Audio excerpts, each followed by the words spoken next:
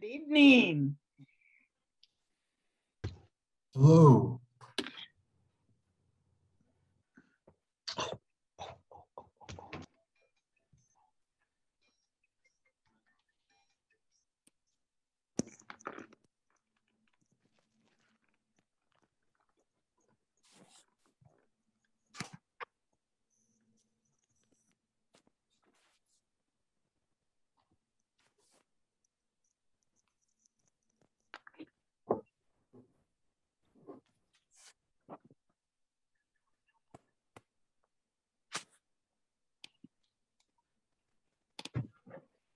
You're gonna.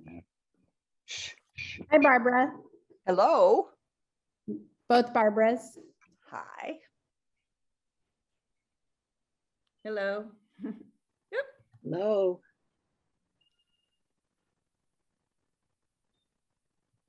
Hi from a Barb. Hi, Barb.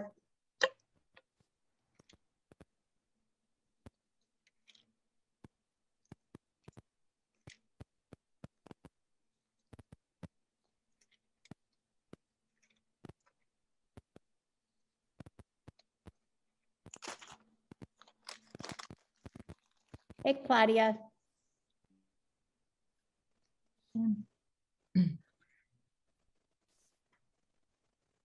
Yes. Hi, Gloria. Hello. Can you hear me, Ann?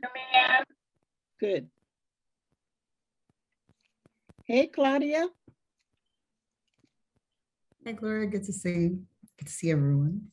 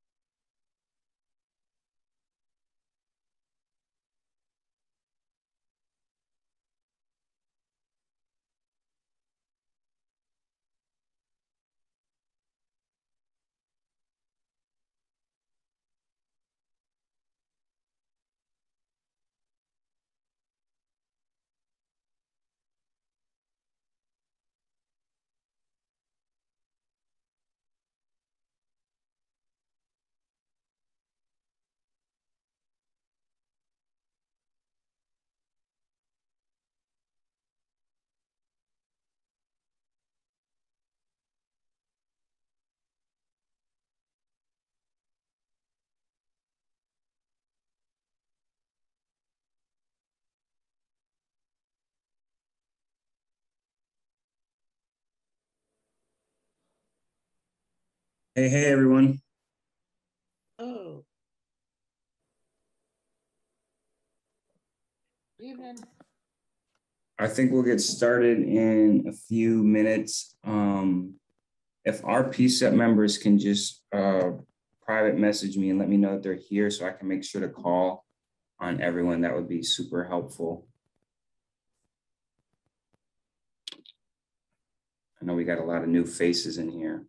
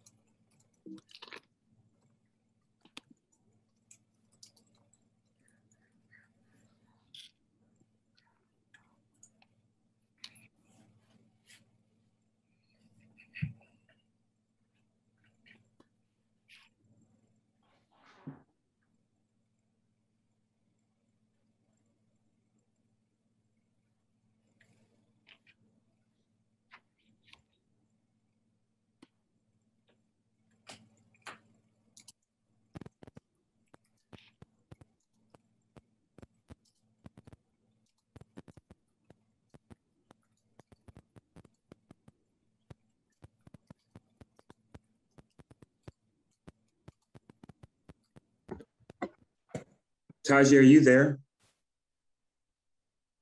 Yeah, I'm here. Mr. Chicago in the building. Good.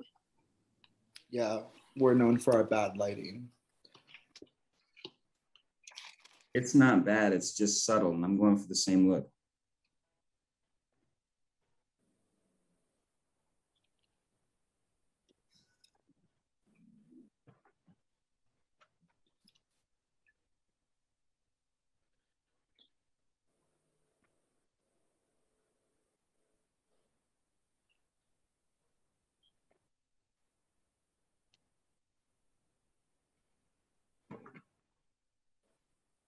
Lakayana. Gloria. I'm here. Yes, ma'am, thank you.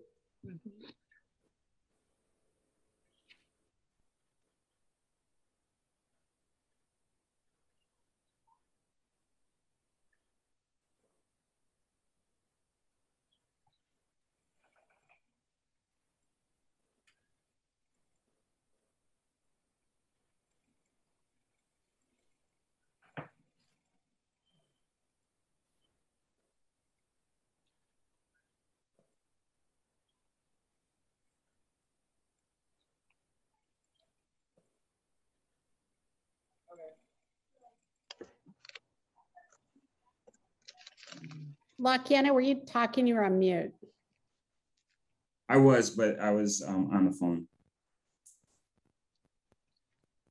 But let's get this party started. I want to welcome everyone to the September 2021 Portland Committee on Community Engaged Policing, PCCEP meeting.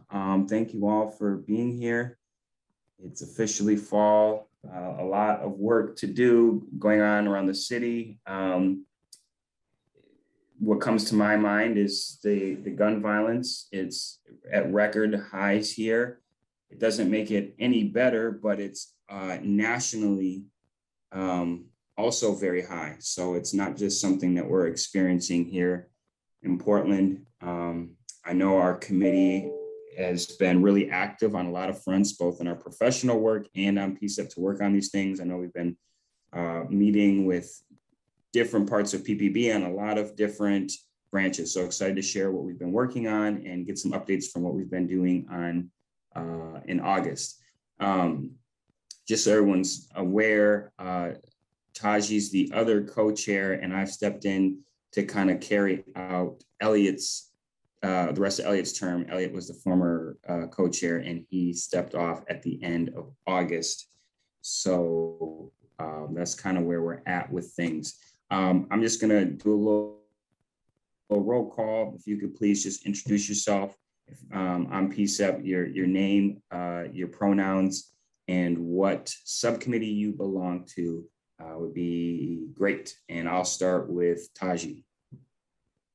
Hello, everyone. I'm Taji Chestnut, as Lakiana mentioned. I use he, him pronouns, and that was pretty much it. I am the co-chair of PCCEP as well with Lakiana.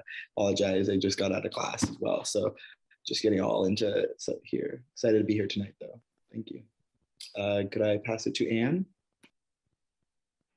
Hi, everyone. Ann Campbell.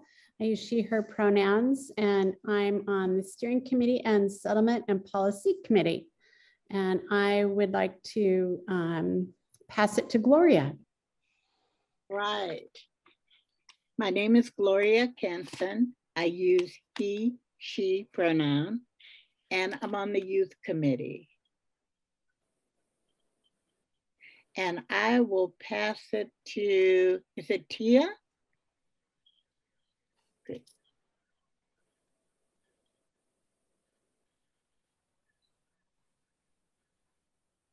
Whoops. Okay, I'm back.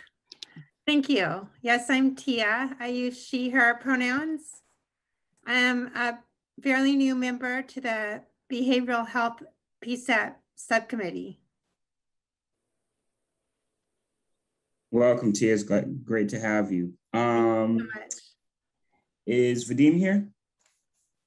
Vadim just messaged me. He said that he can't make it. He had something come up, but we have Byron here.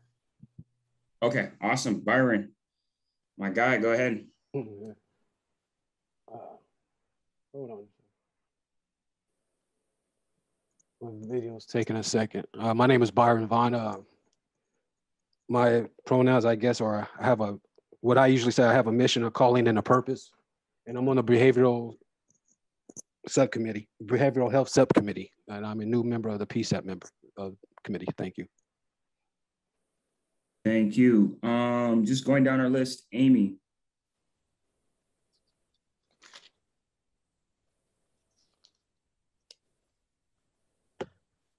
Good evening, everyone. Amy Anderson here, Chair of the Behavioral Health Subcommittee. Welcome to our meeting tonight. Thank you, Amy. Is Zainab here? Okay, Britt. How about Celeste? Celeste should be here later. Cool. Okay. I think that's everyone who is here. So we're going to open up with reports. So these are our subcommittees and also PPB, Portland Police Bureau staff, PCCEP staff, and the mayor's office. We will start with the Behavioral Health Subcommittee.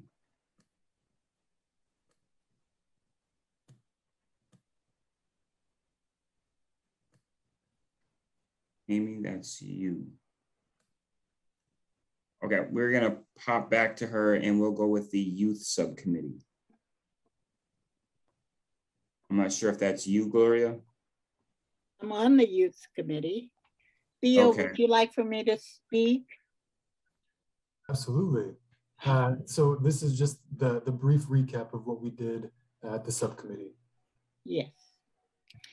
We decided first that we needed to recruit more youth for the committee. And we didn't know where we were as far as how many youth were still on the committee, but I'm glad to see that,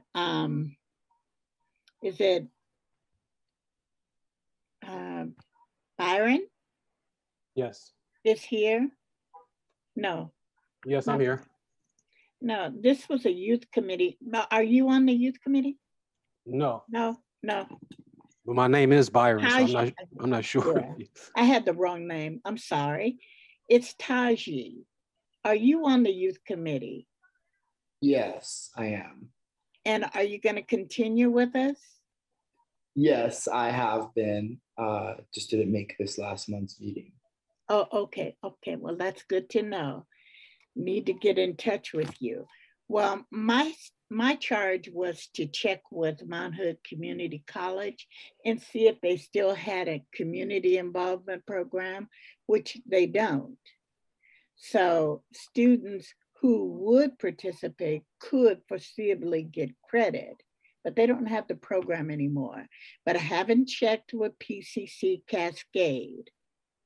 And I did check with the high schools. And I think maybe I should leave that until I report to the youth committee. I reached out to Nike Love Green.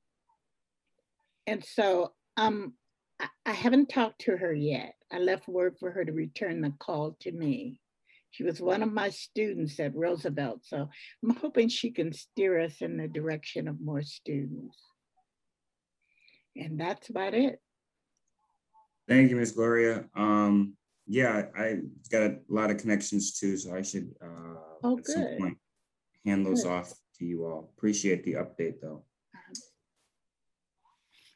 I don't believe Celeste is here yet, so let's go with Ann with the steering committee, and then we'll and then we'll go to Amy at the behavioral health. Hi, I can get the settlement and policy committee out of the way first, if that's all right. Yeah. Vadim Mazursky and Zainab Folk and I are on that committee. And our meeting this last month, we talked about, we got an update on the settlement agreement mediation that's happening between the federal government, Department of Justice, and the city. We got that update. And then Vadim Mazursky talked about the possibility of PCCEP looking into getting an accreditation, additional accreditation for the Portland Police Bureau.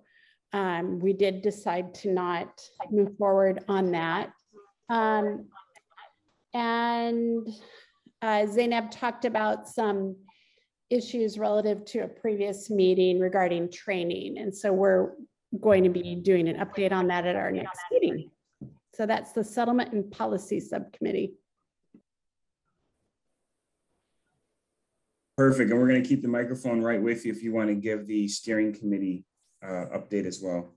Yes, I can start with some of what we talked about, and then hopefully you and Taji can add. We talked about some of the items that we had on our August actually full board meeting. We didn't have quorum, so we discussed bringing those issues back, talking about the strategic plan, and talking about the different, let's see, I'm sorry, I'm looking at the wrong meeting there. I apologize.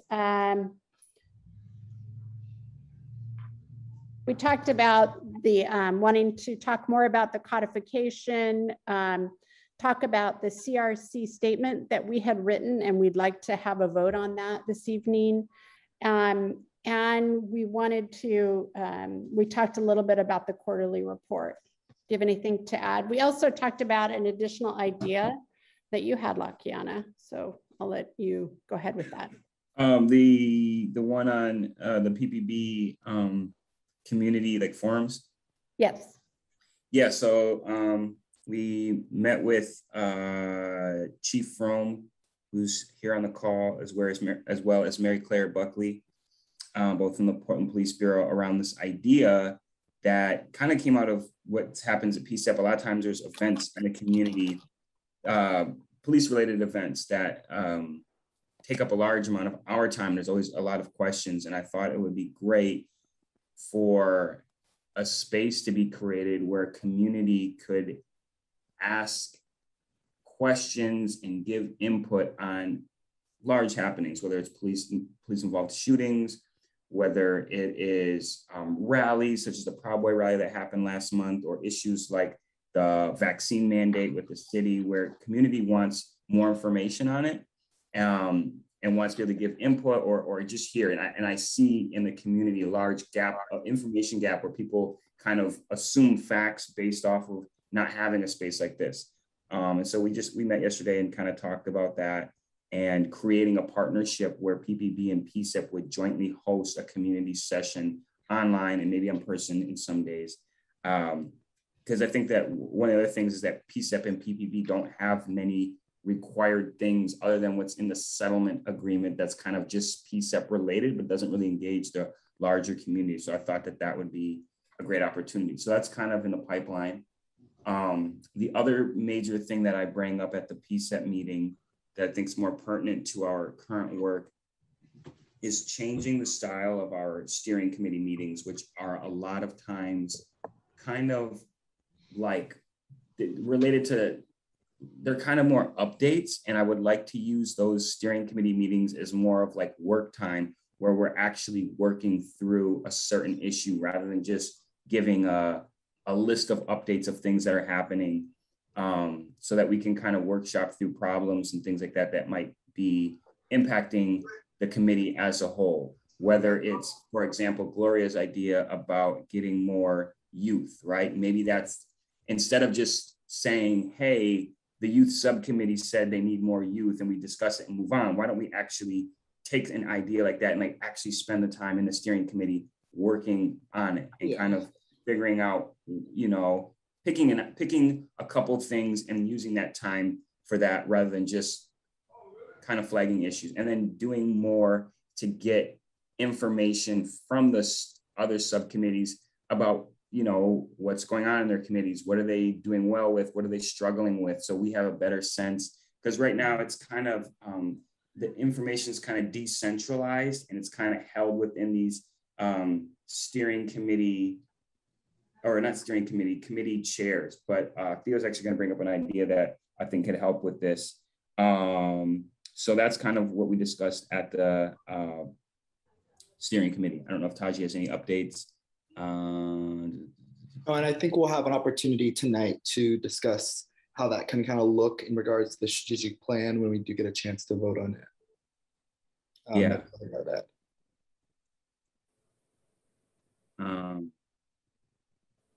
I see that what Yeah. Dan Hadelman, do you want to go ahead with that one? Yeah, so the comment in the chat from Dan Hanneman with Portland Cop Watch is, I see there's not community input on this update section.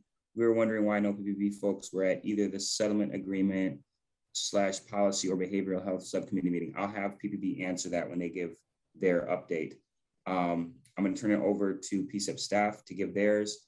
Then we'll go with PPB, and then we'll have the mayor's office give their updates.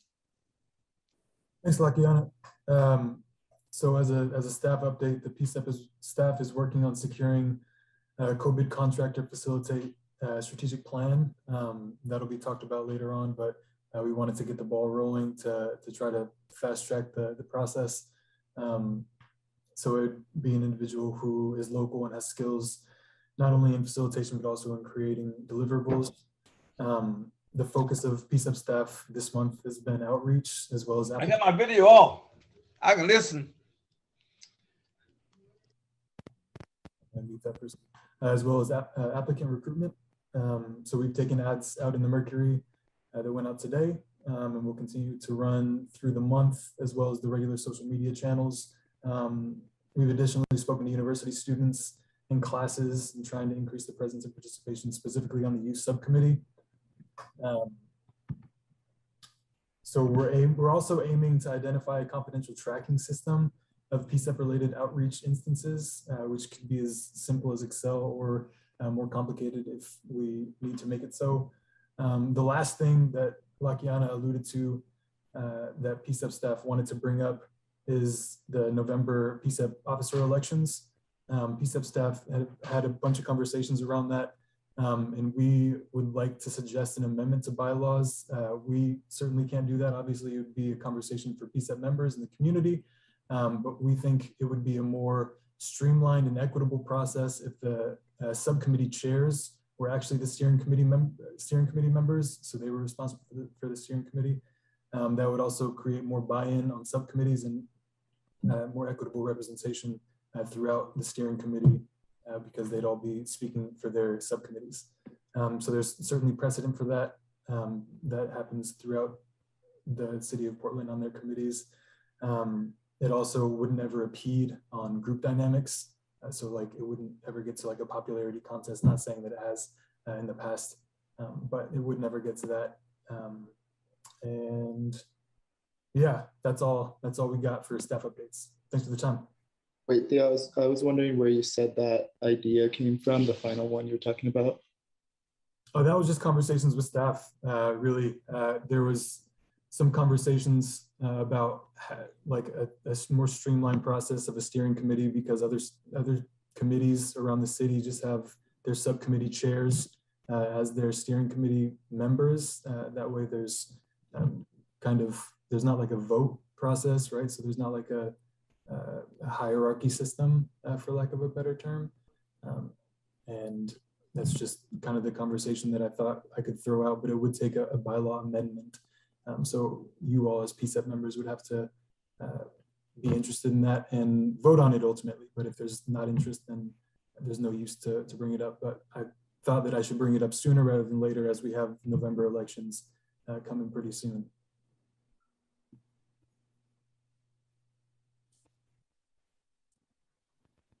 Any other questions? Thanks. Go ahead. Theo, I just need a little clarification. Let me see if I understood you right. I think your idea is genius. Basically, we eliminate the hierarchy, chair, co-chair, secretary, and we bring in everybody who chairs or co-chairs the subcommittees as one voice at like a round table, correct? That's right. They would make up the steering committee. Right now, it's also cumbersome because there's the different positions on the steering committee were great at the very beginning. Yes. And they certainly did awesome things. I don't mean to suggest anything different, because I would never do that. They did awesome things. The steering committee has thrived. I just think this is a more equitable and streamlined situation. This is a more collaborative situation because the hierarchy of chair and co-chair came out of Robert's Rules of Order. And that's how most organizations set up their stuff, and it just was the way things are done. But PCCEP is about upgrading and updating, and I think it's a great idea. And I vote to make a motion to like amend or add that process. Because if we have to vote in November, then we need an amendment out for at least 30 days, according to basic rules, you know, for people to give notice on, give voice on, vote on. And we won't have enough time to implement by November if we don't do it now, because it's already October. This is the end of September. You see what I'm saying? We won't have 30 days to vet it to the community.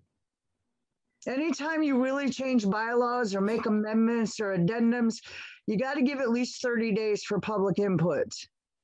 So if we launch it tonight, then we can launch it so people could provide public input, and we can maybe bring it to order in November instead of trying to make a new chair and co-chair, you know, thing happen. Does that make sense to everyone?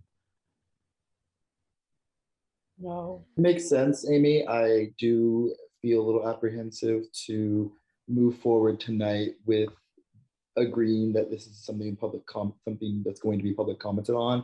I think we need to follow the order that PCCEP typically has with any amendment changes, which would be then first to bring it up to the steering committee, and then and we can still do this all before November. I'm not against any of that. I just wanted to say that I think we should have to table it for our beginning of August, or geez, what month? October. Steering committee meeting. Does that sound okay? Yeah, totally. I just wanted to put out there about, you know, I didn't know if people need to comment. I just said it to make it, whatever has to happen. I like that idea. I think it's something we can all work collaboratively together on and help each other grow our subcommittees and improve our work together. I think it's a wonderful idea. Thank you. Oh, and I guess I probably should do the update on the Behavioral Health Subcommittee, which I'm going to give to Barb to do because she's really good at it. So I'm going to turn everything over to Barb. Good evening. Hi, everyone. How are you? I am doing okay. And you? Welcome, Good. Commissioner Hardesty. Thank you for coming to our meeting tonight. I think she was on the phone. So I pressed mute. I thought she was, my bad. Okay, go ahead. Okay, does anybody want to hear the behavioral health Subcommittee update. All right. Absolutely, go ahead. So I've got last month, this month, and next month. Last month was the hearing and the status update hearing, and I actually used my community time to give an overview of what the Behavioral Health Subcommittee had done in the last year and a quarter or so. And then this month at our September meeting, we welcomed new members and to the subcommittee and talked a little bit about what we want to, well, a lot about what we'd like to do going forward, and started talking about coming up with a mission. And then next month, our meeting, I believe, is on October 5th, the first Tuesday of the month from 6 to 7:30. And we're gonna continue. We had started in August about the talking about the Portland Police Bureau Wellness Program. And we had a presentation then. And this next month, we are going to hear from the Employee Assistance Program with the idea in mind of working on some recommendations for the Portland Police Bureau Wellness Program. That's it. Wonderful. Thank you. Thank you so much, Amy and Barb. Yeah, so next we got, who did I say? PPB, Portland Police Bureau. Hey everybody, Mike Frome, use he, him pronouns. I'm the Deputy Chief at the Portland Police Bureau. You can call me Mike, that is fine with me. Assistant Chief Resch gave me some information that she wanted me to convey to PCCEP. It was a follow-up on a question, I think at the last meeting, about calls to 911 on August 22nd out near 122 at Prescott. So if you'll forgive me, I'm just gonna read what she sent me. In response to PCCEP's question, I requested from the Bureau of Emergency Communication calls for service in the area of the event. There were 14 calls for service. 10 callers were calling to inform 911 of the event and either stated they did not need police response or declined needing the police to respond when asked by the dispatcher. One caller was angry the police were not on scene and stated their windshield had been damaged. When asked follow-up questions by the dispatcher for information, they hung up on the dispatcher. One caller complained the police were not on scene to prevent damage and wanted a call back from an officer. BOEC 911 placed the name and call back into the computer-assisted dispatch call for follow-up phone call. And then me editorializing, I do not know if we actually ever called that person back. One caller from the Chevron, from what sounds to be an employee, explained that people were throwing things near the gas station. The dispatcher told the caller the police are monitoring and to call back if anything further happens. And then one caller called in after they were out of the area to report their car had been damaged and wanted to file a report. An officer responded to their location, and this case is assigned to a detective and is part of the ongoing follow-up. So that is the information that AC Resch wanted me to convey back to PCCEP. Any quick questions on that, or should I just keep going? I do have a quick question, and thank you very much for that update. You mentioned that you weren't sure if the Bureau had gotten back to that person. Is that your normal process? I mean, is there like a form you go off of so that somebody does circle back, or I'm just wondering. Well, I would think that the people that were monitoring the event at the conclusion of it should have probably gone through the CAD call and seen that. But like I said, I don't know if that got done. So full disclosure, I'm suspecting that it probably never happened. And that would be something that I can take a look at tomorrow. Thank you. I'd appreciate that.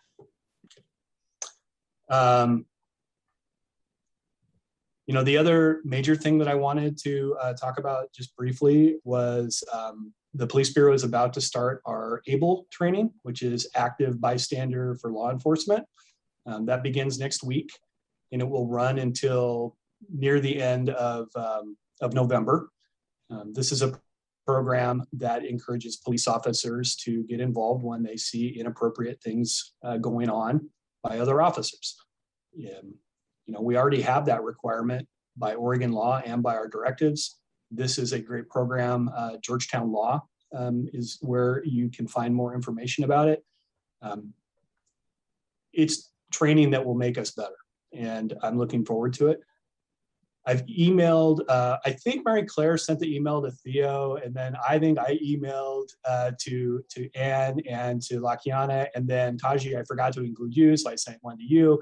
So you should, a bunch of you should have emails saying that we have 6 spots that are available for PCCEP members if they would like to participate in kind of a condensed version of the ABLE training. And I'll just leave it to PCCEP to figure out how that goes. But we're looking forward to people taking a look at what the ABLE training is.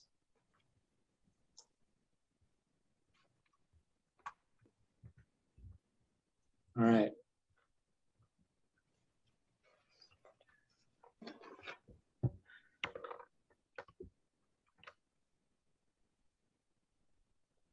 All right, there's a comment in there, please use my titles. Okay, fine. You can call me Chief Rome, whatever you want. What I would also then just quickly convey, I know there was questions in there about Portland Police Bureau attendance at some of the subcommittee meetings. I am not able to answer that right off the top of my head, and I don't know if Mary Claire is available to talk about those attendance or not. I am here, Chief, and I don't see the, I'm sorry, can't see the chat. What was the question? About the attendance at this? I believe is why was there no PPB folks at either the settlement agreement / policy or the racial equity meeting? For the settlement policy and settlement agreement meeting, I was unable to attend. I usually attend all of those, as you well know, but the Department of Justice was here for a visit to observe our crowd control training. And on that day, the DOJ representatives attended both the morning and afternoon sessions, and that training went till close to 7 o'clock. So by the time we got them back downtown and I was home, it was too late. So I apologize for missing that one. But and the racial equity one, I think that that too, there was a conflict, but I thought that Marlon was going to attend, Gloria. I'm not sure. Did Marlon not attend, Gloria? Celeste. And that was with Celeste. Next to your black lady. Oh, sorry. Sorry. No, I'm sorry. Marlon did attend the racial equity subcommittee. Yeah. Celeste is the co-chair. Dan Handelman referenced the behavioral health subcommittee where there wasn't police officer representation. I'm sorry. Okay. And I thought we had information in the chat that Officer Chase Bryson may have attended that meeting.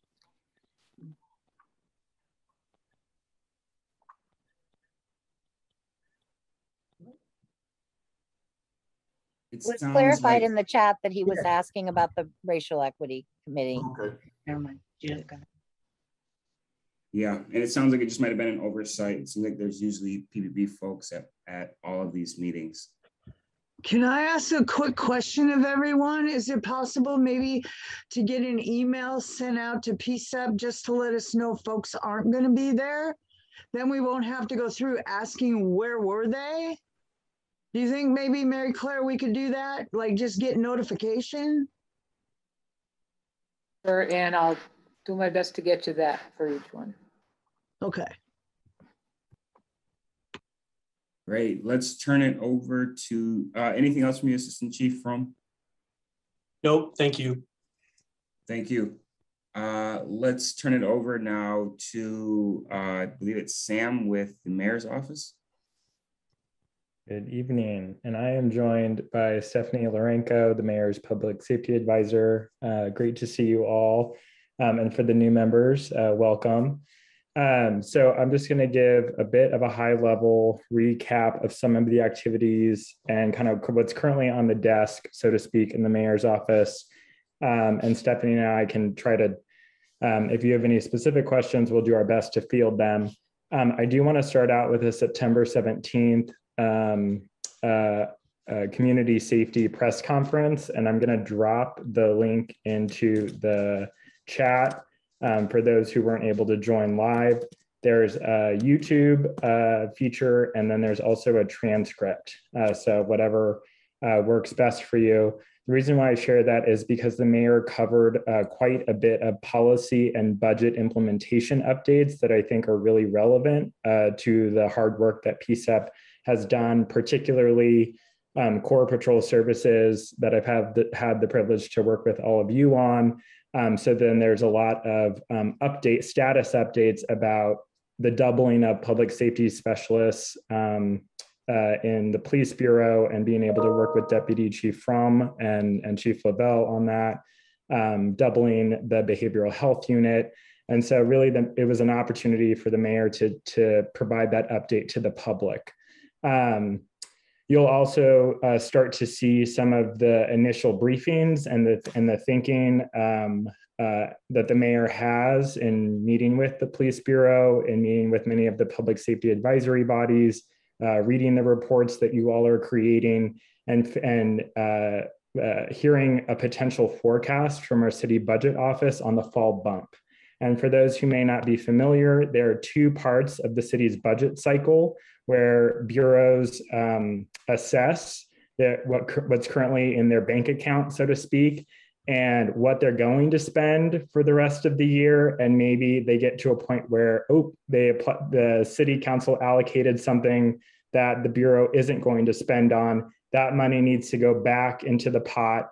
And then the city budget office gives city council the updated balance. And so city council is able 2 times a year to allocate that. So we are coming up, we're in fall bump season.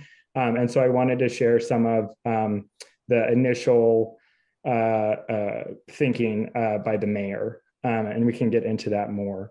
The mayor did meet with Elliot Young, thanked him for his service, and they were able to have an hour-long conversation about thoughts on serving on PCCEP. And the mayor is just really grateful to be able to have learned from Chair Young.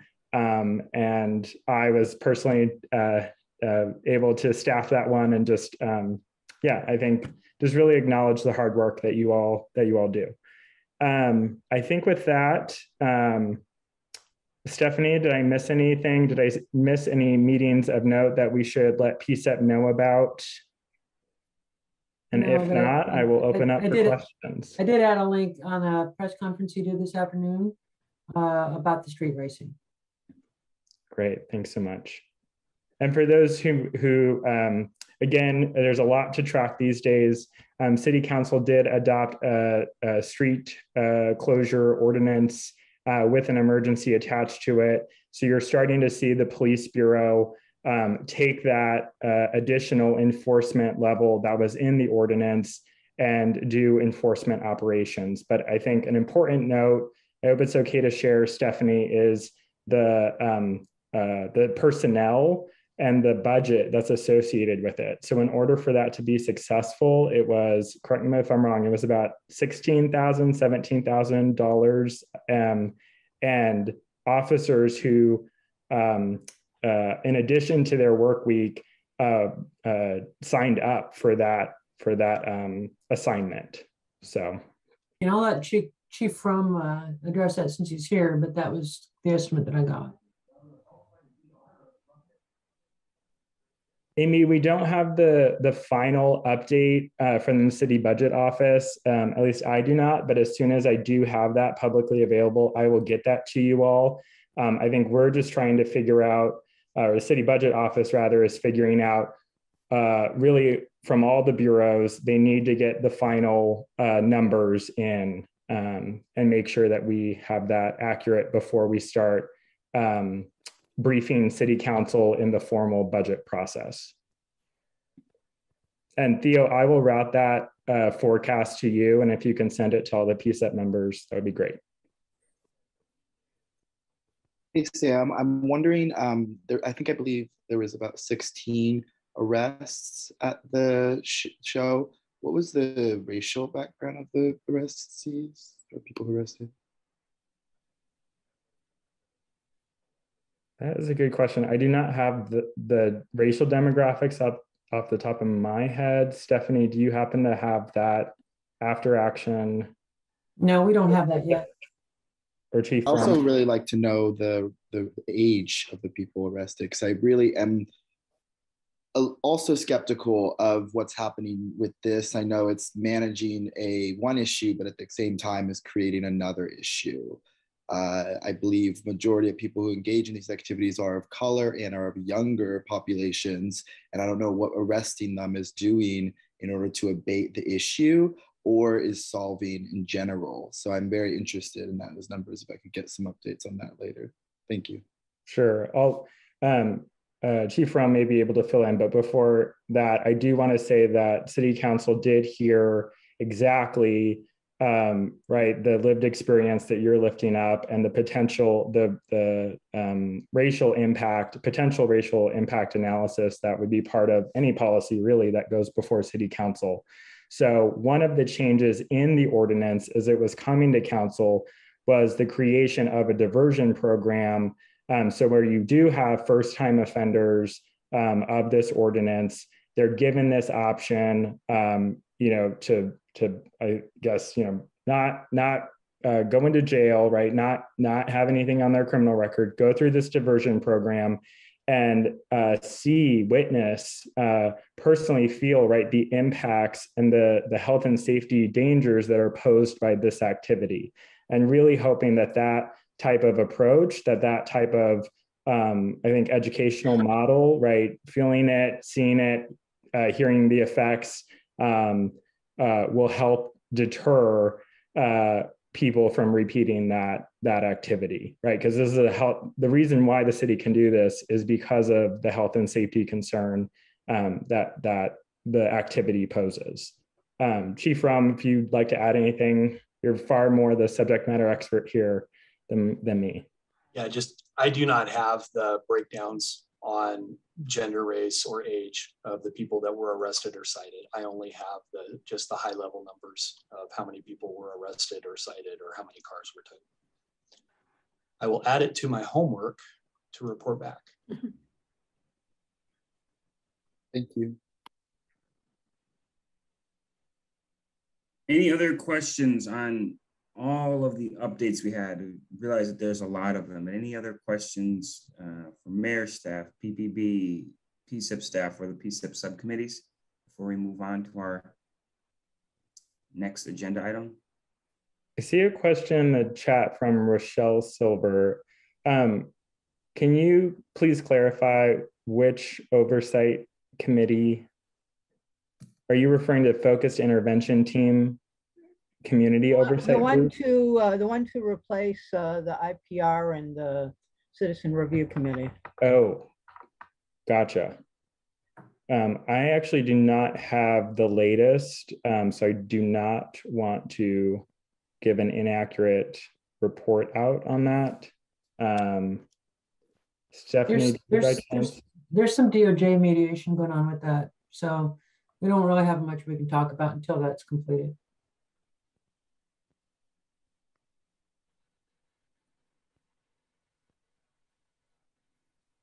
Yeah, I do know, and one of the agenda items tonight is by the current oversight committee, so the Citizen Review Committee. So I know that the chairs are still, they have quite a heavy lift and a very full docket, and they actually just briefed council on the report that you all will be hearing and discussing tonight. So I think they're very hard at work and before council and educating all of us on crowd control and use of force. So I think I'll try to get the latest, and Stephanie and I will make sure that we, whenever we can, we give that update here to PCEP and make sure that you are able to track it. And then the mayor did receive a lot of feedback to give the community safety updates more. So you will see more of those press conferences, more of those, I think, primers that were provided, like the transcript that's linked. And so we definitely hear the interest. And so we want to respond to that by being just more proactive about these updates. Appreciate it.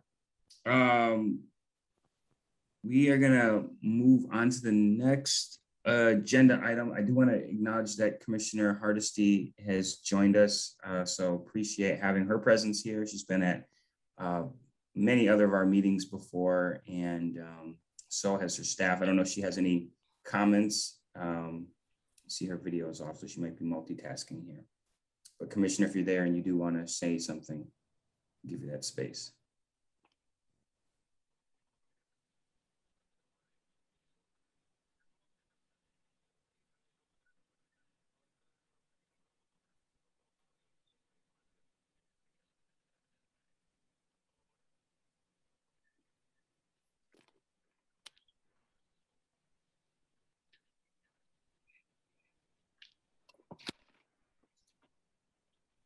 Lakiana, I think you're frozen.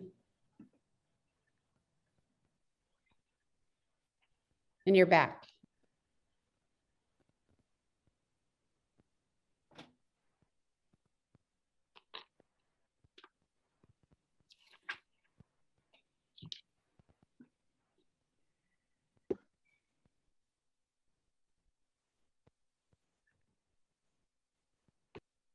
I think Lakiana's email or internet might have just gone out. Yes, we can move on to the next agenda item, the strategic plan.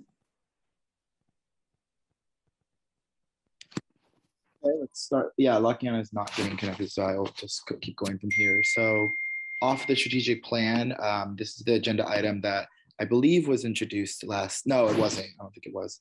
So as I think I've discussed it though, at least, the idea of hiring per contractor or contractors to have a strategic plan undergo for PCEP.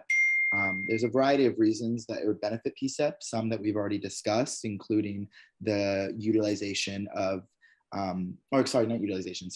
the overhaul of the subcommittees so that they can be more aligned and harmonious with each other, because there's a lot of disparate, different ideas happening. And we're also running into conflicts with, for example, the youth subcommittee, the lack of youth and the benefits of having the specific topics we have, as opposed to a policy subcommittee, which might be doing recommendation leading, or another one that focuses on not communication, but community relations with the police. Like those, there could be a different way we could imagine the subcommittees that would alleviate some of the existing issues.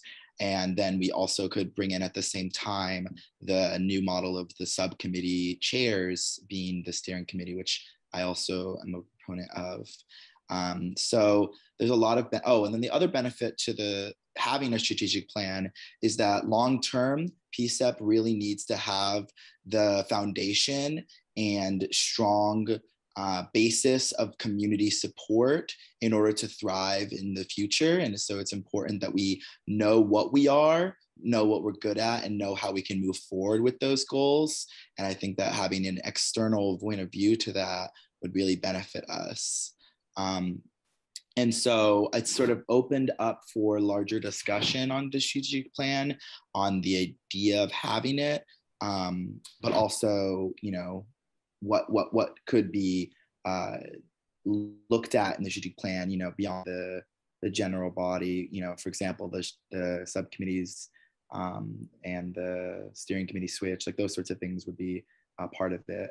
And it could have timelines as well to it, like a 5-year plan stretch, and that has a check-in point for us so we can keep accountability. And then the last thing I just remember off the top of my head is metrics. PCCEP has had the Amici, the Friends of the Court, which includes the Mental Health Alliance and the Albino Minstrel Coalition, I believe. They have presented us with metrics that we then had the opportunity to talk about, I believe, a year or so ago.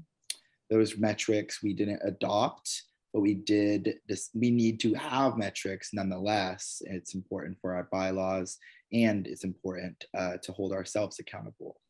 So we need to add new bylaws, and that would be something that could fit under the auspice of the strategic plan process if that moves forward after our, I believe we're going to do a consensus vote. So as long as there's no opposing folks, then we'll just go ahead with that and then get moving on it with the timeline. I don't know if Theo wants to share what that might look like, but yeah, is there any questions or direct ideas or thoughts on the strategic plan? Share PCCEP members, and then we'll do community members.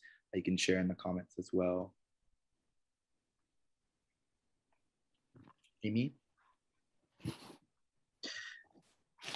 Yeah, Taji, I love the idea of doing a strategic plan. What I really think is important is that as we're developing it, I would prefer that we not bring in an outside entity to do this just yet.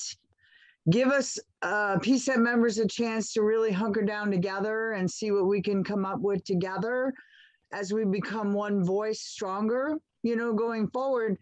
But the strategic plan, I have a hesitation because I've read a lot of 5-year strategic plans in my 30 years of volunteering.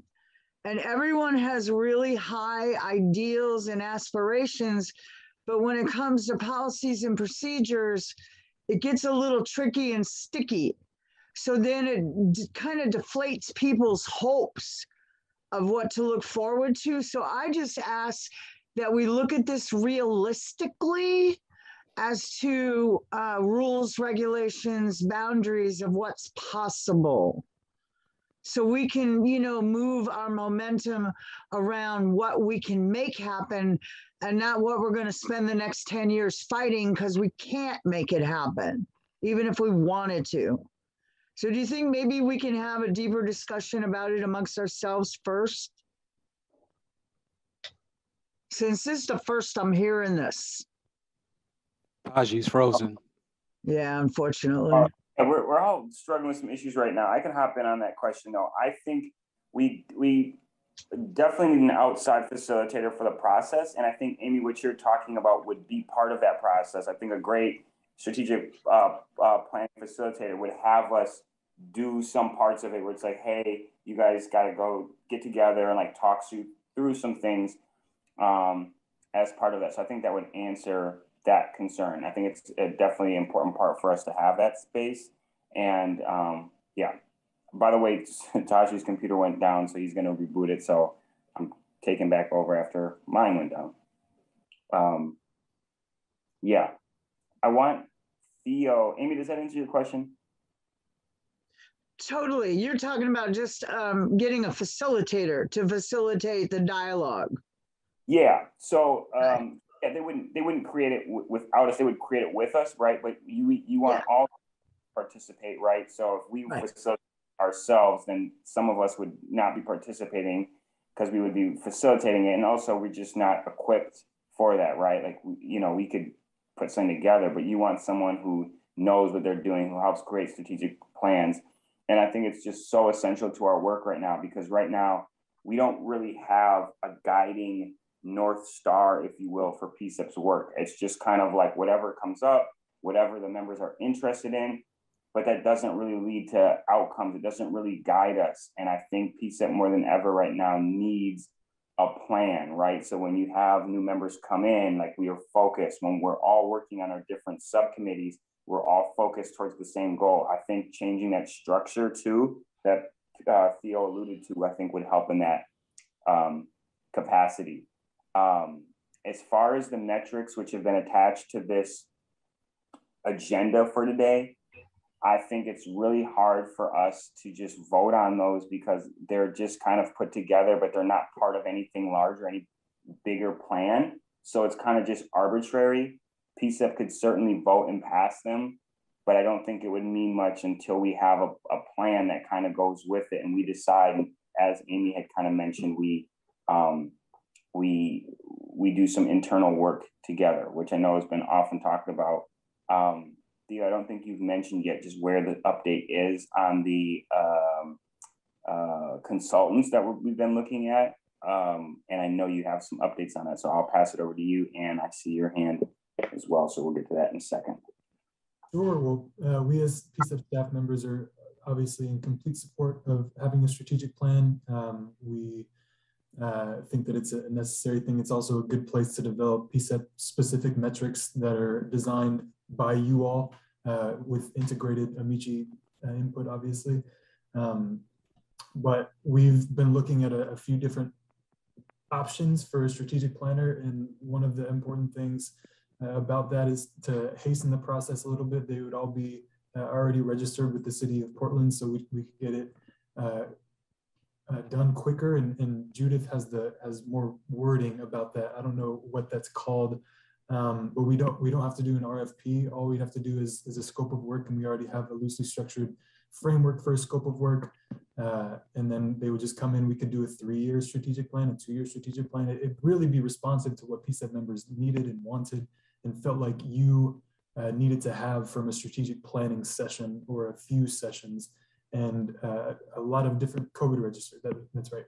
A lot of different strategic plans have a variety of different phases, like the phase 1 or the first stage is like a research stage where the strategic planner will get familiar with the settlement agreement, with the PCEP plan, with the bylaws, and then they'll come in and do a facilitation. They'll do like the strategic planning with the members and with PCEP staff involved also. And with Amici, if Amici want to be involved, certainly the PCEP would probably want the Amici to be involved. And then afterward, they do some aftercare, right? So in research terms, we do program evaluations all the time, and then we have to do follow-up. So this would be similar. There'd be follow-up. You'd have to identify measures and see where they're at in 6 months, in 8 months, in 10 months, in a year, in 2 years. And then if another strategic plan needed to happen, then that would take place as well. Great, thank you for that. Got some comments or some questions or some hands. So we're gonna go with Ann and then we're gonna go with Byron. Thank you. I just wanted to point out that the metrics that are attached to the our agenda tonight were the ones that Amy actually put together. And then we added some additional ones, but I like the idea of working with someone to kind of help come up with a strategic plan. Yeah, I'm kind of flipping through them right now. This is this 8-page, document. So yeah, that's kind of where we're gonna, bring it together so we do it right. There's no point in voting on things then having to go back and people really not understanding it. So we want to make sure that there's that time, and that would be part of that strategic planning process where PCEP would sit down, people would be together, be able to really understand what it is we're looking at and go from there. Turning it over to Byron for his question. No, it was a comment on the strategic plan. I would think that would help if we have some live role playing in a sense, some on hands going through a demonstration, because I think a lot of times when we come to these meetings, we're venting, yet we're not coming up with solutions. So I think one way of writing a strategic plan would go through a role play of a situation. Everybody is involved, asking questions at certain points in whatever it is that we're talking about as far as the strategic plan. Okay, what happens at point A? What happens at point B, C, D, and F? And then we come up with an answer. So strategic plan, I don't know how you guys are, Taji or Theo or Lakiana, but I think that has to be implemented in some way. We can have some type of a role playing, something played out in a sense to get a true understanding. Maybe we have to go out on the streets and spend a day out on the streets figuring out all these strategic plans. But just sitting here talking about it, thinking of it is not going to help. I like that idea. I think it's going to rely on all of us to kind of bring those ideas to the table. So, Theo, did you already give the update on we did on where we're at with just the folks that we're thinking of consulting with? Yeah, we're working on identifying availability, but we'd like to ideally do it not after November. I know that we have some folks who are probably going to be leaving the PCCEP in November, and we don't want this to happen without those folks who have all the institutional knowledge of PCCEP. So we need to get it done in October and November, and we can, but as long as there's consensus with you all, obviously, we can. That's a timeline that we can accommodate. But we've reached out, so we're trying to just gauge availability of the individuals. Awesome. Well, time is of the essence, and so we will make that happen. I'm going to open it up to public comment. We're not voting on anything tonight. I know it's on the agenda to vote for metrics, but we're not going to vote on them. So public comment on the strategic plan, thoughts, ideas, questions. We'll take those now.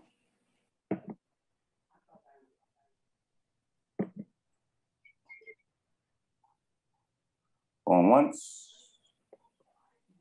Going twice. Okay, I'm going to turn it over to Ann for the next section. She's going to talk about the CRC report. Taji's computer's down, so he's not going to be with us for the rest of the evening. So we're going to do a little bit of an audible here. Go ahead, Ann. Thank you, Lakiana. What we attached on the agenda was actually, I believe, our PCCEP statement. And we had written that, I had written that actually in August, and it was prior to the CRC report, which being presented to the Portland City Council. And I know that happened recently. As I think we mentioned at the beginning of the meeting, we didn't have quorum last month, but so we weren't able to vote on this. But the statement is just of support for the CRC report. I know that, Claudia, we can put that up on the screen. The entire report is quite lengthy, but if people did want to at least look through, maybe we could go down to the executive summary. We can also put it in the chat, but the statement is that we support this report and its findings. It aligns with what we've heard here in PCCEP at our meetings from the community. And that's all I have on that. Do we have the PCCEP statement also that we can put up, Claudia? So my plan.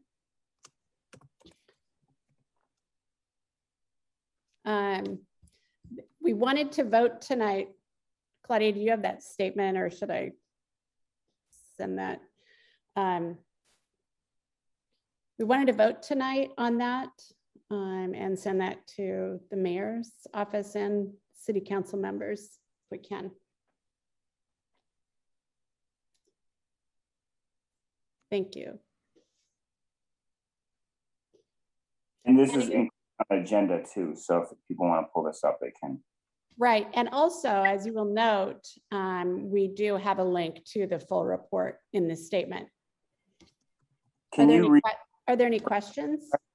Could you read us just that first paragraph for everybody who's here and might be on the phone? Yeah. Okay. PCCEP supports and wants to amplify the Citizen Review Committee Portland protests. I don't know if I'm seeing the entire piece. I'm sorry. Okay, and then also I'm going to give. That's it. Just that okay. first. Okay. Protest, Citizen Review Committee summary and recommendations. We believe the work of the CRC closely aligns with the work of PCCEP.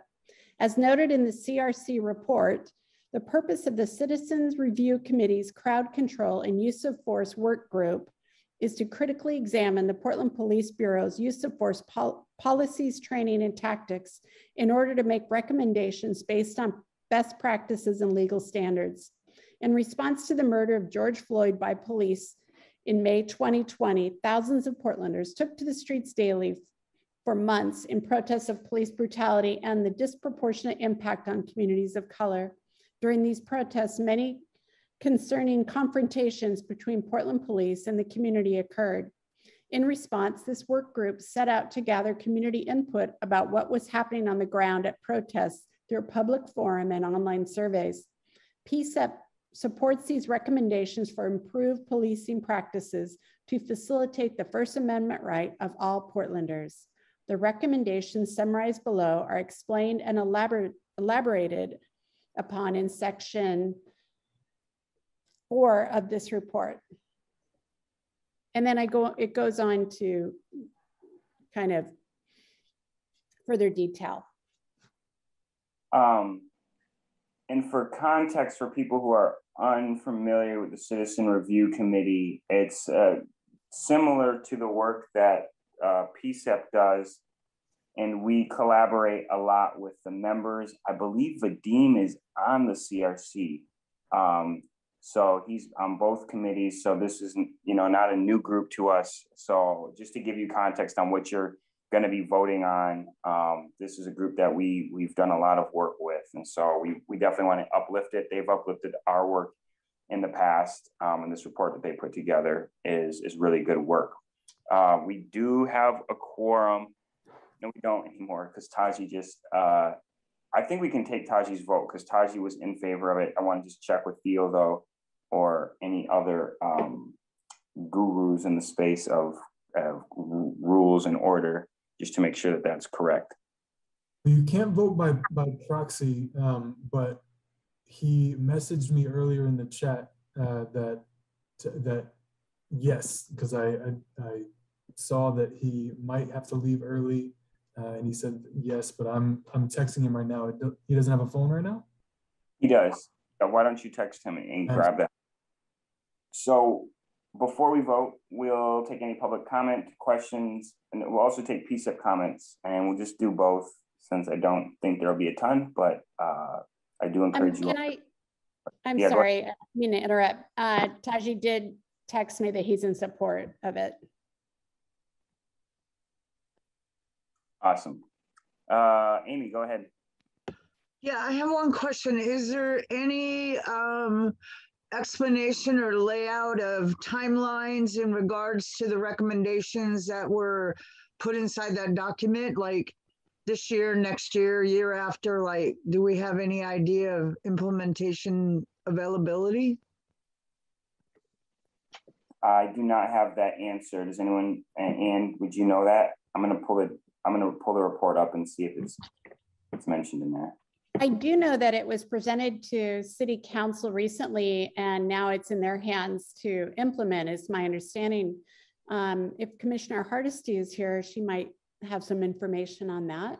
Say, we received the report. The mic's on.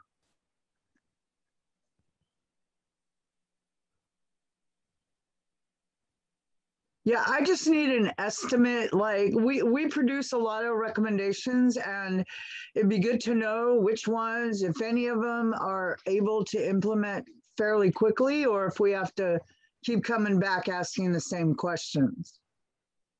This in particular is a statement of support on their report and its recommendations. It's not actually a PCCEP recommendation. And I do see in the chat that Commissioner Hardesty said that they accepted the report. Thank you. Yeah. And to your point, there's not, it doesn't say, like, from what I just browsed really quickly through it, there's not like we want this thing enacted by this time. We'll turn it over to Dan for the next question. Hi, can you hear me? I can't see if I'm muted or not. Nope, you're unmuted. Go ahead. Great. This is Dan Handelman with Portland Cop Watch. And we made some extensive comments on the CRC's report. I don't think I CC'd that to your committee, which was a mistake on my part. I'll send them on to you when I'm done making this comment. But one of the things that I find interesting is that the city is required to respond to your your recommendations within 60 days, but they're not required to respond to the CRC's recommendations. So I really encourage you to pass this, because then they have to respond. Of course, they can say we accepted the report, which doesn't mean they're going to do any work on it. One of the things about the CRC crowd control writ large is that they made another report like this in 2014, so 7 years ago. And in that report, they talked about officer identification being a problem. That was mentioned in this report. For some reason, it didn't come up in the council report. But that, as you know, last year, the police were given free rein to walk around with numbers that weren't their badge numbers and without their name tags on, while they committed a lot of acts of misconduct and made it almost impossible to file complaints against them. So that's one thing I hope that PCCEP is highlighting. I hadn't gone through your whole statement to see if that's in there. And another thing is that kettling was not included in the 2014 report because the police came to subcommittee and the CRC subcommittee meetings, and Cop Watch members went to all those meetings. And when we said we had people in our group that were surrounded on all sides by police, that's called kettling. They said, oh no, we don't use kettling as a technique. And the CRC didn't make a recommendation about that back then, but they brought it up in the new report, which is important because I find that a really problematic tactic that the police keep using over and over again. And of course, you know, the whole question about who got targeted, who got arrested, including people of color and journalists. And of course, then the people that the CRC mentions in the report, the houseless people who were downtown and other people who were not even participating in protests, got caught up in the indiscriminate use of weaponry. So it's a very important report. I'm glad that you're weighing in on it. It's too bad that you didn't have time to do it last week. I misread my calendar last month. You used to have your meetings on the third Tuesday of the month. So I forgot that your meeting was 6 days after the CRC went to council instead of the day before. So, but I think it's still important for you to weigh in, and thank you. Appreciate that additional context, really helpful to know. Any other questions before we head to a vote? Okay, so we're gonna go into a vote. I'll go down the list, call your name, and you just vote yes, or just say yes or no. You can also choose to abstain. We've had a lot of votes and a lot of conversations around this before. So not around this, but using the abstain. And what we would suggest is not to use abstain unless you're very unclear about the information or there's a conflict of interest. And if there is a question that you might have, if we're able to clear that up so that we don't have abstentions is our preference. So I'm just going to go down the list, starting with Taji. Theo, can you give us Taji's vote? Okay, awesome. Anne? Yes. Myself, yes. Amy? Most deaf, yes. Okay. Byron? Yes. Gloria? Yes. Tia? Yes. Anyone else that I'm missing? Okay, so the vote passes 7-0. Thank you all for that. Congrats to some of our members who this was their first vote. We are going to move on to the next item on the agenda, which we accidentally skipped over. It was the PCCEP codification. We brought this up last month and then tabled it in order to give members a chance to review it. It's been up for a while, but we've been discussing this, feels like for a very long time. The idea behind this, for those who need a little bit more context with it, is that this would write PCCEP into city code. We used the framework of the PCCEP, oh gosh, I'm forgetting, PCCEP plan, and then made amendments to it based off of member feedback and just things that we had seen from our 3 years of work. That's covered in the first few pages of this. So if you're looking at the document, which is attached to the agenda, it's page 1 and 2, kind of tracks the changes, if you will, that have gone on, and lays out the vision, scope, goals of PCCEP.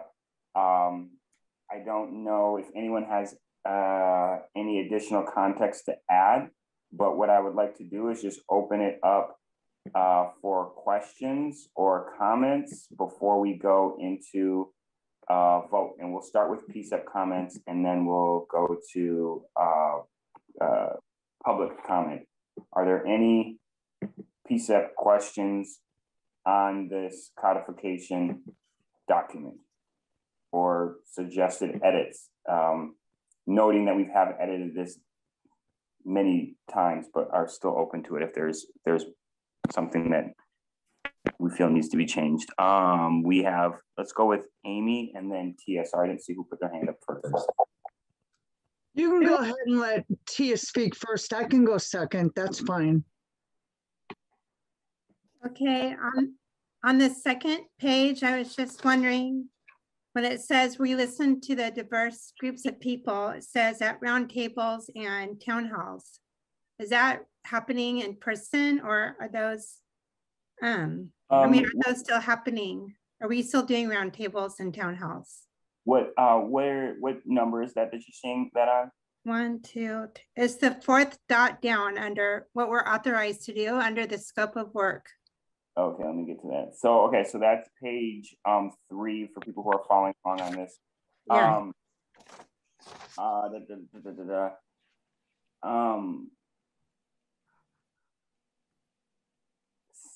Say the question one more time. Are we doing roundtables and town halls still? So by video, by Zoom. Yeah. Okay. All it's that by stuff. Zoom. Okay. If we ever go back to meeting in person, we will continue the way we did before COVID. Yeah. Yeah. So it's still definitely part of our scope, just kind of adapting to our current conditions, if you will. Amy, go ahead with your question. Yeah, my question was, there's a lot in here, and I was just kind of wondering, when we get together with someone to help us create a strategic plan, would that then be added to this piece that we're wanting to implement and talk about now? Or should we wait and craft this almost simultaneously when we do the strategic plan? No, this is, to think about this is kind of like the rules of PCCEP, right? And like what PCCEP will do and what won't do, but it doesn't really guide our work. So they're two separate things. So passing this would not, this is basically like just like the rules of how PCCEP works. And even honestly, I'm not even sure if all of this would go into the final codification. If you look at actual bodies that are codified in the city code, you know, it's not going to be all of this stuff. It'll be very simple things, you know, such as the number of members, such as how they're elected and things of that. So the strategic plan is different outside of that. Got it. Thanks, Lakiana. So this is the framework of PCCEP in code. Yes, ma'am. Okay. Yep. So we got Amy's question. If you guys can just make sure to put your hands down after you're done so we don't get confused. Any other PCCEP comments or questions or clarifications on this document?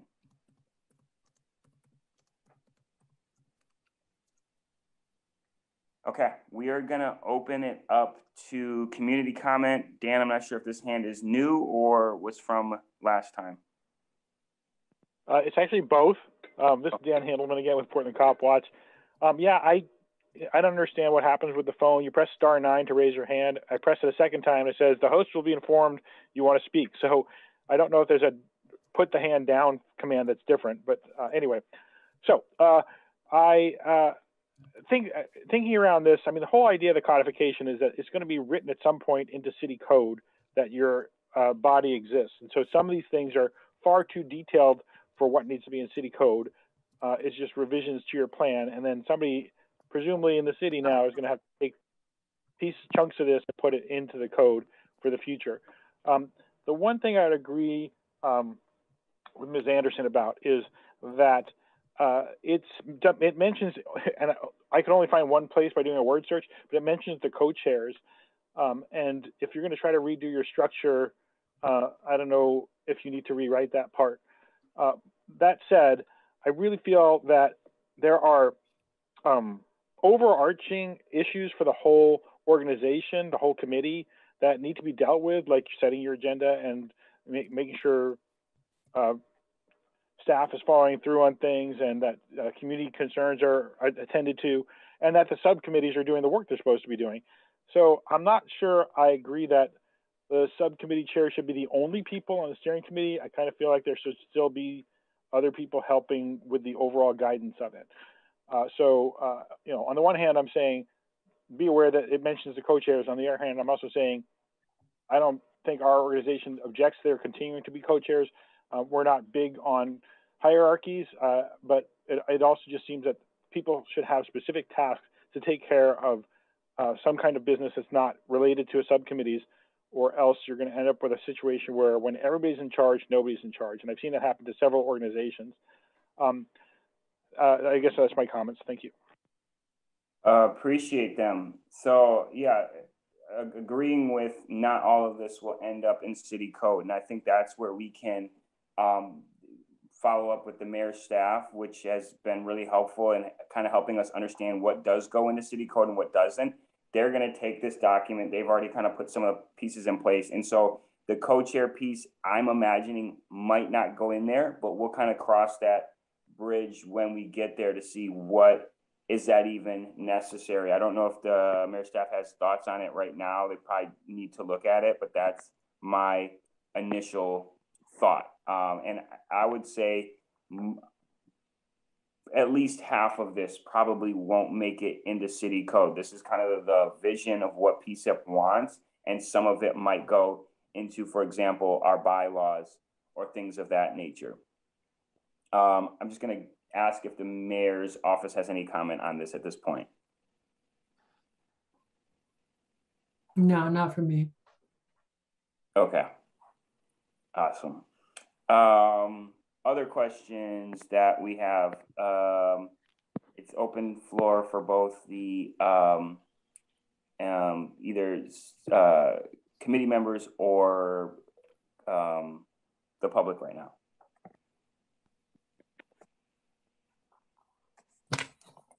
And by the way, I'm on my phone, so if there's comments, it's a little bit hard for me to read them. So if someone wants to just bring those up if they're there. And again, just to kind of circle back to this, what we are voting on is this document being used as the basis for codification, which will then involve the mayor's office kind of helping us whittle down, hey, this is what's from your document, what's actually going to be in the final codification process. And here's some stuff that you guys should save for your bylaws, or maybe even some of it might eventually end up in a strategic plan.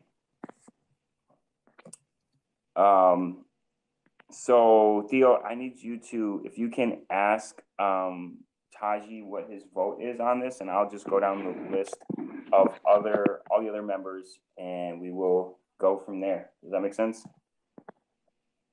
Yep. Awesome. So Ann? Yes. Amy?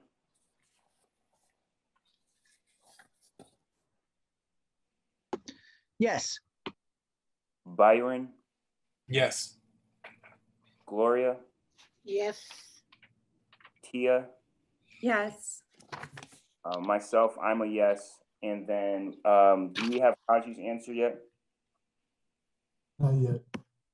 Okay, so we will circle back to Oh, we have it. It's yes. It's a yes? Yes. Okay, awesome. So that passes 7-0 vote. Thank you all for that. This has been on the table for a long time, so we appreciate us being able to move through this. I know for a lot of you, it still might be a little unclear of exactly all the components of it, but there will definitely be further conversations and a circle back once this eventually comes to city council, which will then vote on it and putting us in the city code, what current piece that currently exists within the settlement agreement. So this is a big step forward into making PCCEP a permanent piece of the landscape of police accountability here in Portland. PCCEP quarterly report. That's we got up next. I'm going to pull that up on my screen. Anne, do you have any comments on it before I go through it? I have not drafted this. No, I don't. We did bring this up. This is another report that we brought up last month, and we didn't have a quorum to vote on it. It does follow the same format that we've had before. The only thing that is missing, and I appreciate Theo for putting that together. The only thing that's missing is in the past, we did have the numbers of people that were at those meetings. And we could add that pretty easily, couldn't we, Theo? That would be the only thing we might want to do.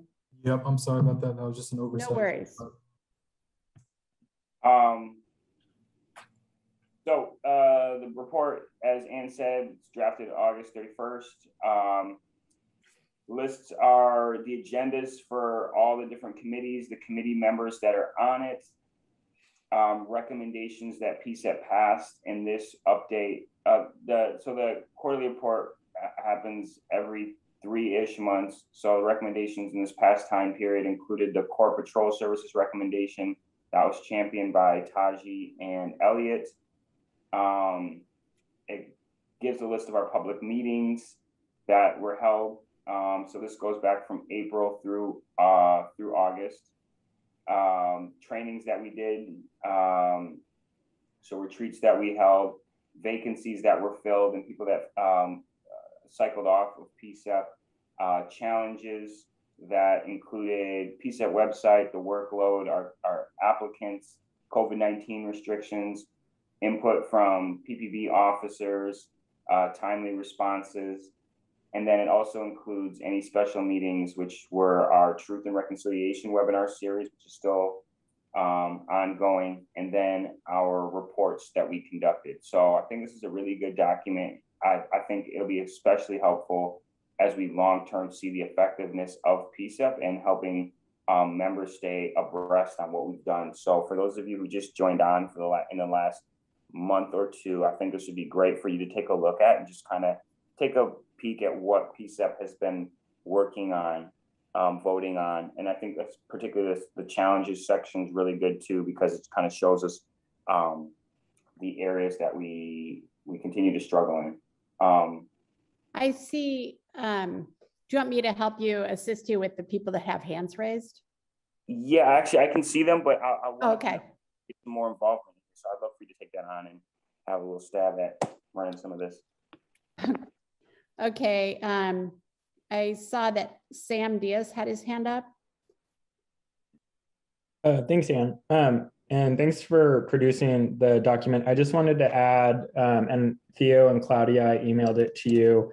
One of the comments that PCCEP made when you all voted unanimously on the Core Patrol Services was, how does this translate into a City Hall conversation? And so on July 27th, City Council did have a 2-hour work session. We were able to go through the analysts' findings about the community engagement that PCCEP led, and then ultimately the recommendations. And then once City Council has that work session, right, now as staff and as City Bureau employees, we're able to then take the directives from my boss, other council offices, and then turn that into proposals like the fall bump. So I just really want to appreciate that and make sure that that kind of the assembly line of work, so to speak, is running thanks to you all. Can you give us any updates on where any of that work is right now? As you mentioned, the fall bump, and I know you're making those decisions now. So is any of that work that was really championed, as it's been said by Elliot and Taji, is there any update on anything on that? So we're still getting the final numbers on what funding is available and any strings to it.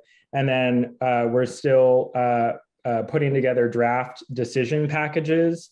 And so once we're able to share that out, I will share that with you. But I can tell you at this point, you'll see emphasis on Portland street response, on and I think PCCEP's recommendation to expand it, and then public safety specialist, enhanced crisis community training unit within PPB, and then the behavioral health unit. You'll also see support for Beacon. And so one of the PCCEP's recommendations was finding a way for Sobering Center, which has now been named the Beacon effort. And so you'll see, I would say those are, again, draft decision packages depending on the availability of funding. But I just, again, wanted to be transparent about how your research, the community outreach is helping to shape these internal conversations that then I'm, really excited and eager to get back to you with more written language that then council will ultimately hear for consideration on their vote.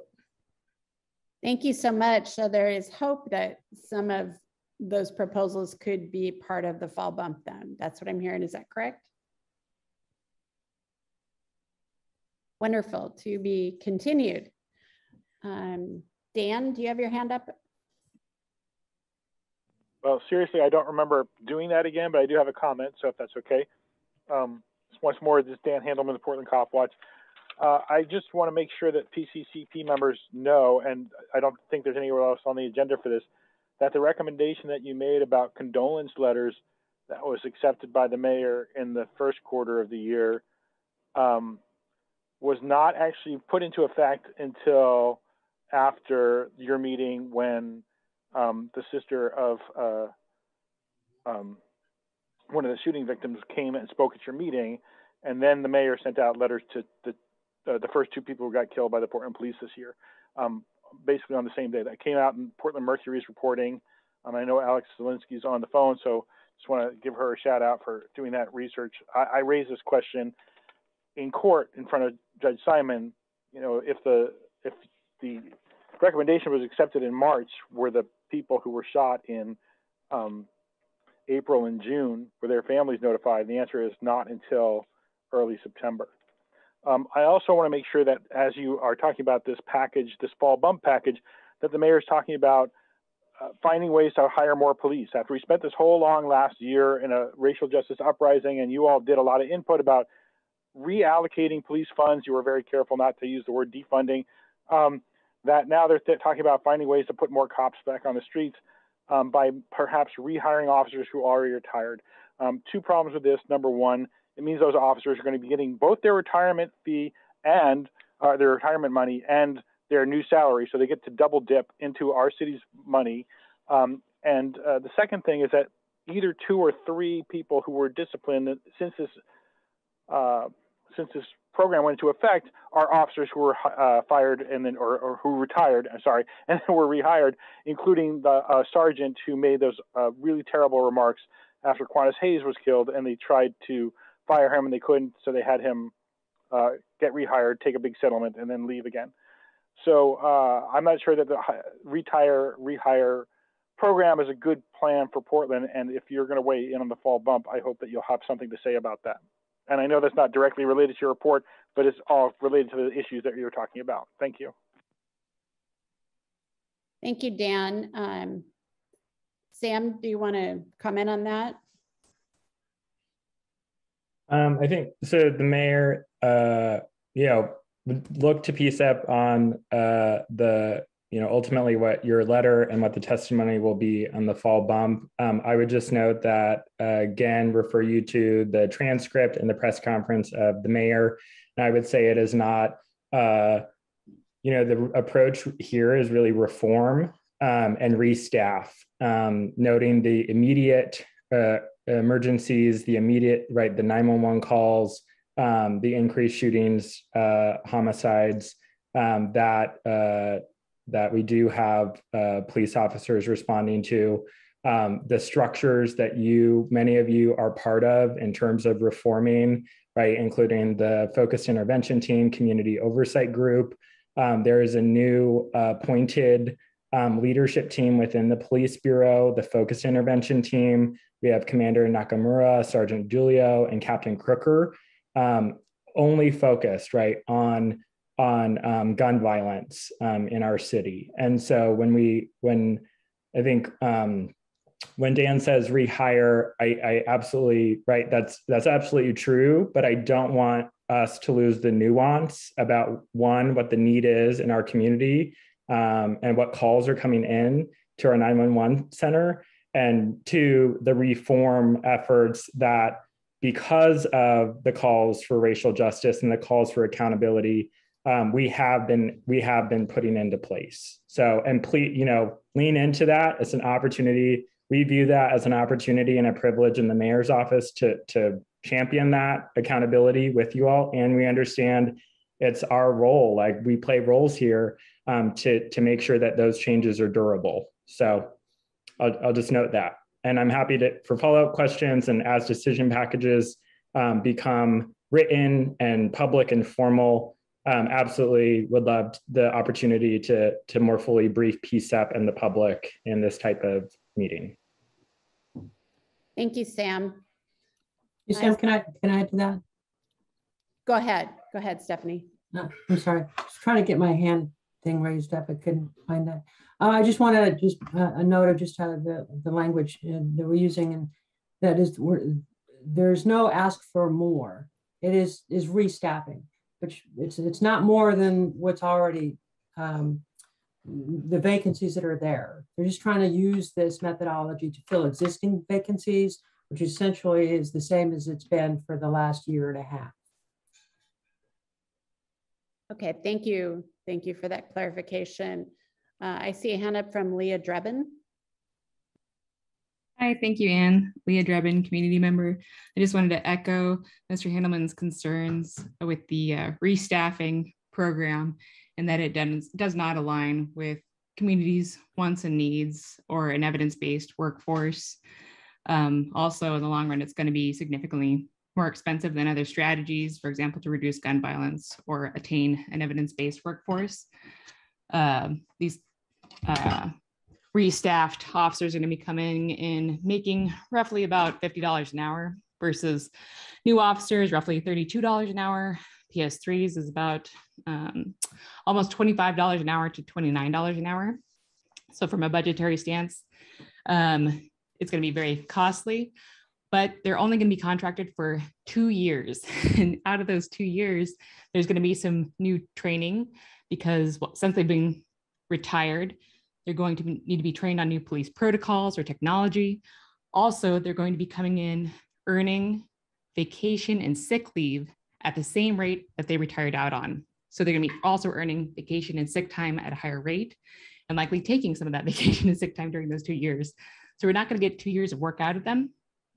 Furthermore, there is a certain socialization that happens within policing, and that is junior officers cancel and help do the workload of senior officers, especially if they're retired out as sergeants or lieutenants, let's say. And so even though they're coming back as an officer, they're not going to be doing the same work as the junior officers.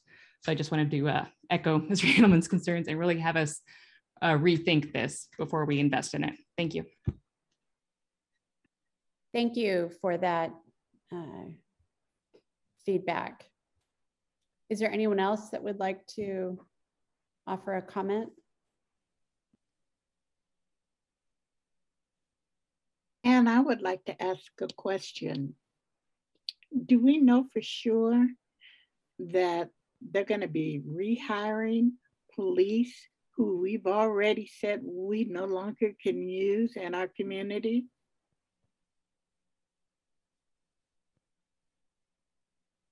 Stephanie, do you want to answer that?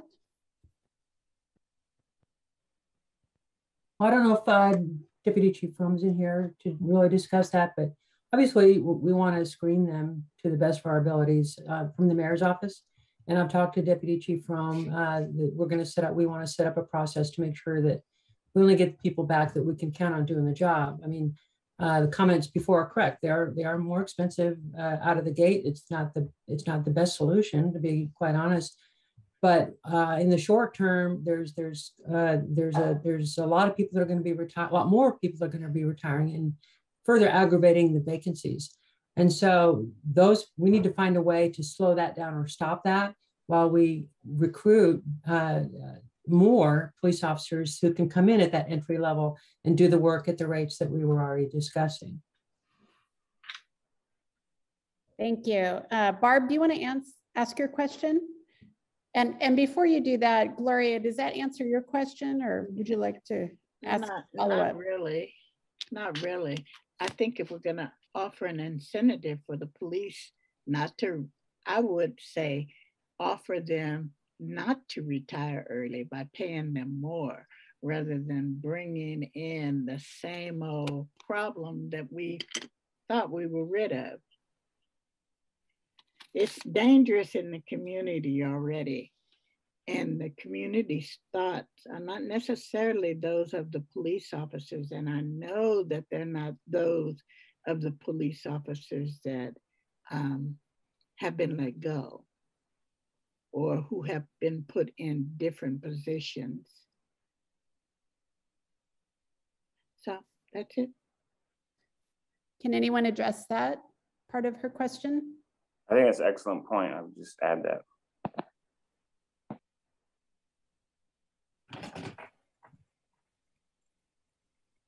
AC Fromm, would you like to, or Mary Claire? Just in terms of incentives to get people to stay as opposed to using the retire rehire program? Yes. That would be something that we would need to address through our collective bargaining. And I think it is definitely an option. I don't know how many people would take advantage of it, but I like it. It would be cheaper than doing the retire rehire program to the city as a whole, because then you wouldn't have people pulling a retirement out of fire, police, disability, and retirement, as well as out of the general fund. There's another question in the chat. It was talking about how much does it cost to bring in a new person. The new person alone is probably, their actual cost out of pocket is probably during the 18 months of probation. We probably need about $125,000 to $135,000 to pay that person, provide them benefits and equip them. But then I don't have a good estimate on how much money we spend on salaries related to training that person. So within the first 18 months, it's a bit of a push compared to a retire rehire. The retire rehire program that we have, which is in the current contract with PPA, what it buys us is time. It speeds up our ability to put the people back into a ready to work on the street position compared to a new hire that will take like 18 months until they're able to work on their own. So hopefully that answers some of the questions. Is it possible, Gloria, I don't know if you have anything else, but I was wondering, is it possible to look into this idea, or is that something that does need to go through negotiation with the police union, or is there any ability to do that, follow up on that? Anything to do with payer benefits has to go through the negotiation process with PPA.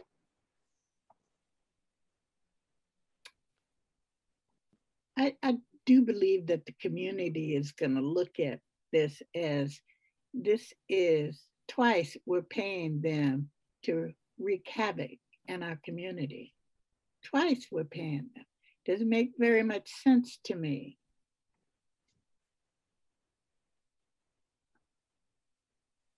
I guess our goal is to ensure that the people that we bring back under this program are not the ones that are going to wreak havoc in your community, because that's not what I want.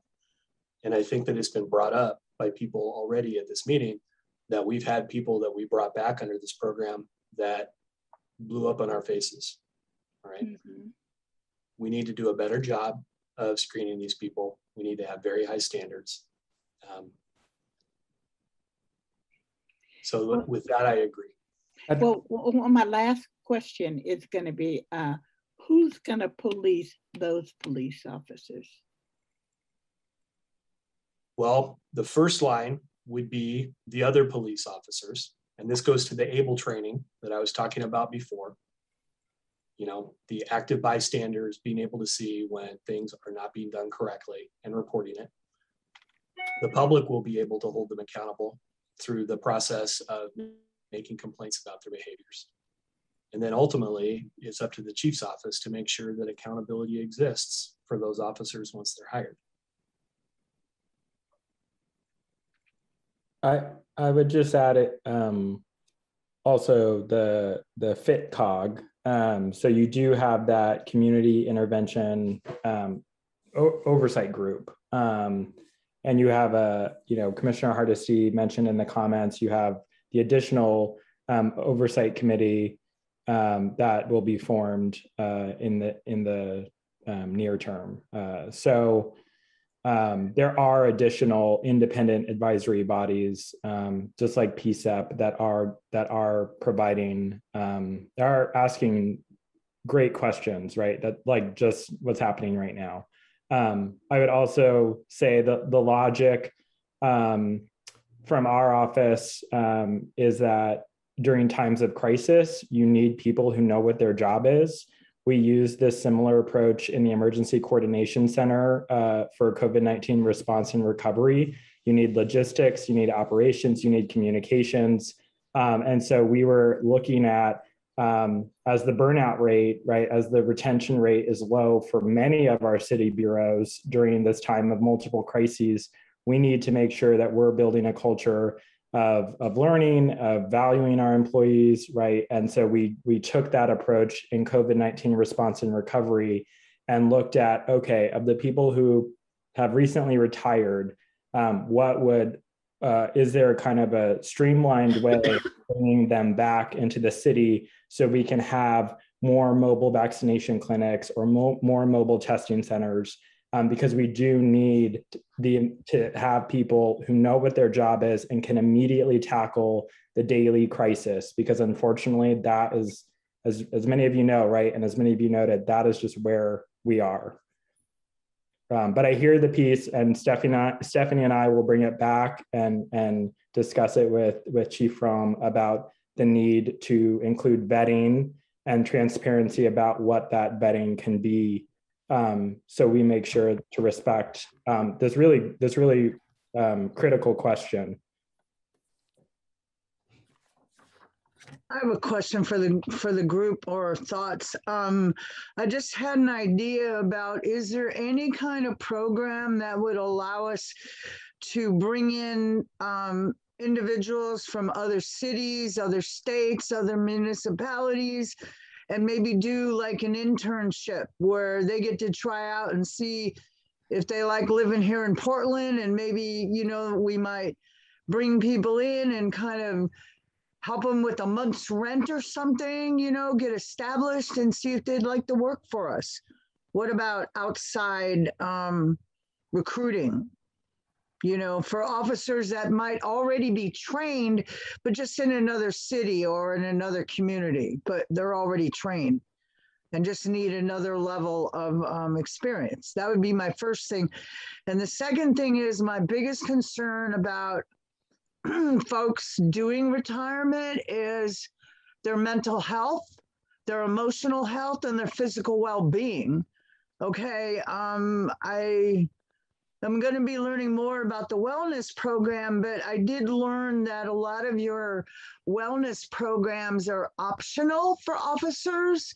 And that kind of concerns me, because a lot of PTSD and other chronic anxiety disorders accumulated doing this work really don't get looked at. And so I'm just kind of asking if maybe you can, add more of a mental health screening as well, and make sure folks are okay, because they may not even know they're not okay. That's kind of how it works in our world.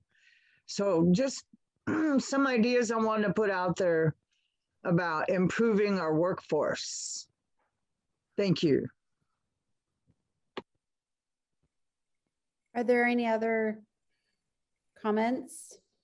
I have one. And are they looking at, as far as recruiting, can Chief Fromm, do you guys look at the cops who didn't make it you know, looking at old applicants or guys that are working at like the airport, or maybe people that are like security guards at big functions like basketball games, you know, people that are in that type of security, who have this type of security mind thinking, or want to be a police, but never really thinking that it could be a, you know, a option. But, you know, maybe if there's some other things that can, you know, bring down, you know, the MQs to bring in these people. I was just wondering, are they looking in those types of areas? I think right now we don't have a lot of active recruiting going on in terms of going out and making individual contacts. I know that in the past that have been places they've looked. They've also looked at colleges and universities. You know, the general run of the job fairs, going to out of state. We've done recruiting in California on the East Coast. We've been, I'm trying to remember the other states that we've been to over different times. I think the Bureau of Human Resources is requesting 2 additional full-time employment recruiters to assist us in trying to do outreach to find more police officer applicants. And we'll be moving an officer into that role. We found that having at least one honest to goodness just police officer is really good at being able to answer questions for new applicants, because they want to know, like, hey, cop to cop, what is this like? Or for laterals, hey, you tell me, what is this place really all about? And an officer from another jurisdiction that's already trained, we refer to them as laterals because they kind of lateral over. They do bring some possible benefits, but they also, you have to go through the right hoops with the state to get them certified to be police officers in Oregon if they're from out of state. So sometimes they don't really gain us a lot in terms of time before they're able to work on their own. And then, I mean, this is just me personally, you have to look for fit. You know, policing in a lot of parts of the United States is not what the people of Portland expect. And so you have to find communities where you might have people that have similar values and goals for policing. Okay, thank you.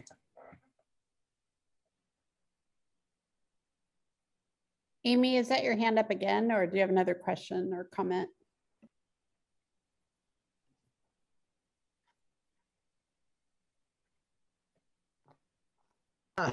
Sorry, no, I'm good. I gotta lower it. Thank you. Thank you. I think I'll give this back to Lakiana.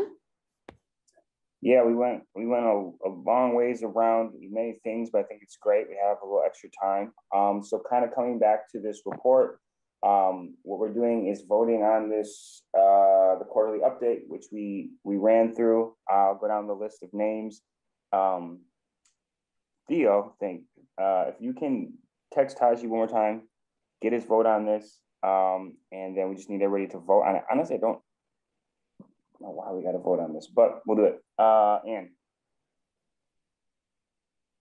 Yes, and I also wanted to say, if Theo could add the numbers of people at the meetings, that'd be terrific. It's green for you guys. Amy.